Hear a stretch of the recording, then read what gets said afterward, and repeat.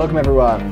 Here I'm going to be talking about BFLA 3, so I hope you guys are excited. Start of the day. Really enjoyed this event. I'll let you guys kind of get a little idea here of what we were doing, but it's at an abandoned airfield in Victorville, California.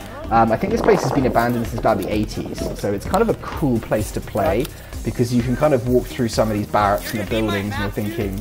/ leading the, kind of giving me information on where the squad's going. So at this event, it's the Desert Fox event, and it's wicked because they've designed an app for it. So he's asking me if I can kind of keep an eye on where all of our squad are on the app. We all have phones on us which kind of pinpoint where we are, and you can see all of the blue team which we were playing today and where they were located. We had the lighter camo, as you can see, greys and multicam. Okay, so 2 more buildings over. Hey, Sugi, we have to move 2 more buildings over, and that's the objective.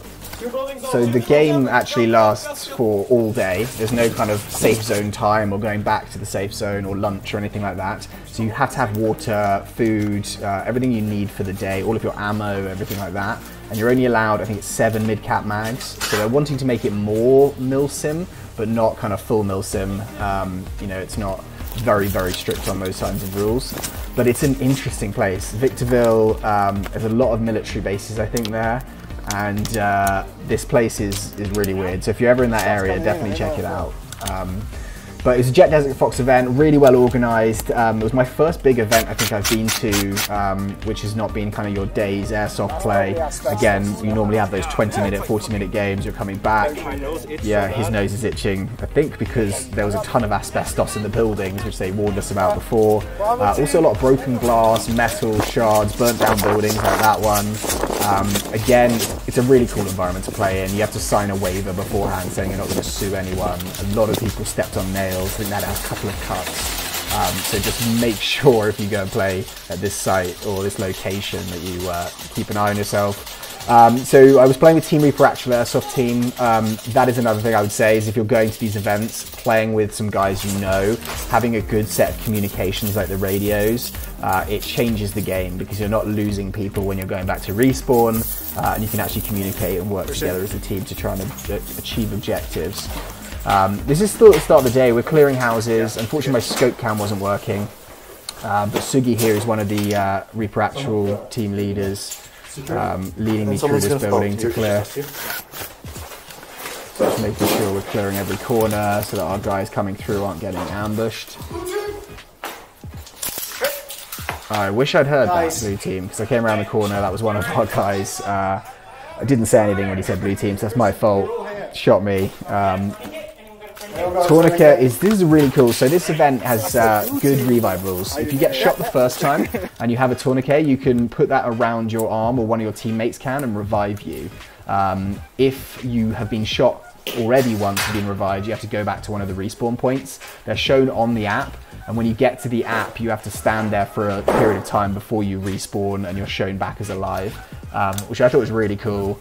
The other thing which is amazing with this is it's very much like a video game because you have capture points. The points, basically it's like domination. So if you're going and capturing one point, you need to be close to it, standing very close, this pit.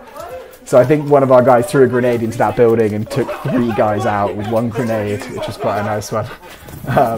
Again, you can use pyros at this event, which was a very odd thing, because in Southern California, generally, you can't use that. It's just said that the police are here investigating a potential meth lab.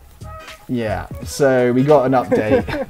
Apparently, one of the squads had gone into one of the buildings and discovered a meth lab.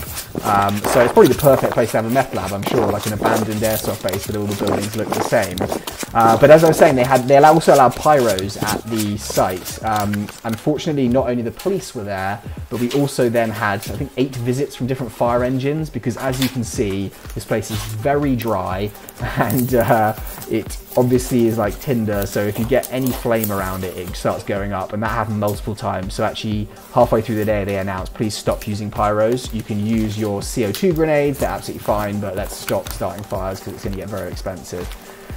So when they did that, they actually kind of put a little pause on the game. This is us getting back into the fight. I've got my scope cam now. Sugi's coming through, and yeah, you can see how dangerous this could be, stepping on nails, etc., which quite a few guys did, I think, during the day. Definitely unlike usual airsoft, where you're taking breaks in the safe zone. There's a lot more player fatigue. First 3 hours, 4 hours, it's all good, and then you're getting very hot, because it was unbelievably hot. You're obviously carrying a lot of gear, and you're going through these buildings with some shade, but it's definitely pretty tiring. So just be aware of that. Not that that's a bad thing, I think it's a great experience for that reason, but definitely not your standard airsoft game day. Okay, again, we're trying to move some of this debris out of the way.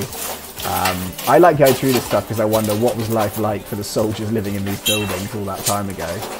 But yeah, they told us asbestos in the buildings, broken glass, metal, just be careful. Also, actually, I think on the second day, apparently one of the players had a thunderbee CO2 grenade filled with BBs that was on his lapel, and it went off and blew into his neck. So I think he had to go to hospital, and that was quite serious. He didn't die, but I can imagine the pain from that must have been horrible. These guys are just so good to play with, the Team Reaper actual team. There's me getting hit again. So that was my first hit, obviously. I actually had a tourniquet on me, so I was getting that ready in case this guy could run and grab me and pull me to safety. Obviously you don't want to be tourniqueted in the line of fire, so he's getting me out of that, and then we can put the tourniquet on me. But yeah, really well organised. We arrived at the event, Jet was actually there chronoing weapons, and that was really cool actually. They chronoed everyone's weapons, and they would put a sticker on the upper and lower receiver so you couldn't open it up and change out the spring, you know, increase the FPS, anything like that. But they had all of that. They had a check-in. You could buy some stuff from some vendors there as well.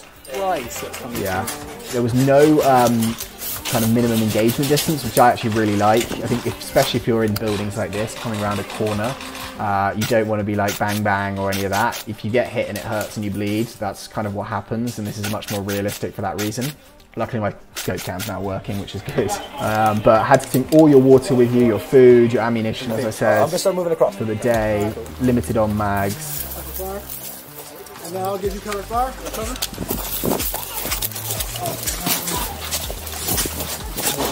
I think also last year or 2 years ago at this site they found a dead person in one of the buildings. So again, it's just a really interesting place to play. Again, communication. A lot of these people you don't know because if they're in your team but not in your squad.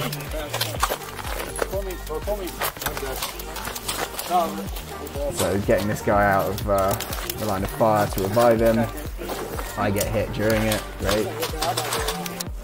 The revives took a long time, so the first time you were res, that was great, but you were definitely very careful not to get shot again, because it was 10-15 minute walk away from your team back to a revive zone, and then you're coming all the way back again, so it's not like a quick 2 minutes. I got the guy at the blue building.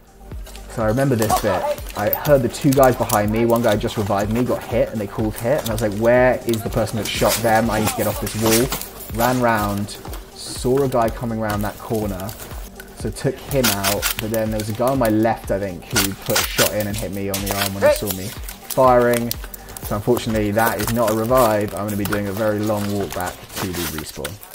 Hope you guys enjoyed this. Thank you so much for watching. If you want me to do some longer stuff and talk through it like this, or shut up and be quiet, let me know. Goodbye.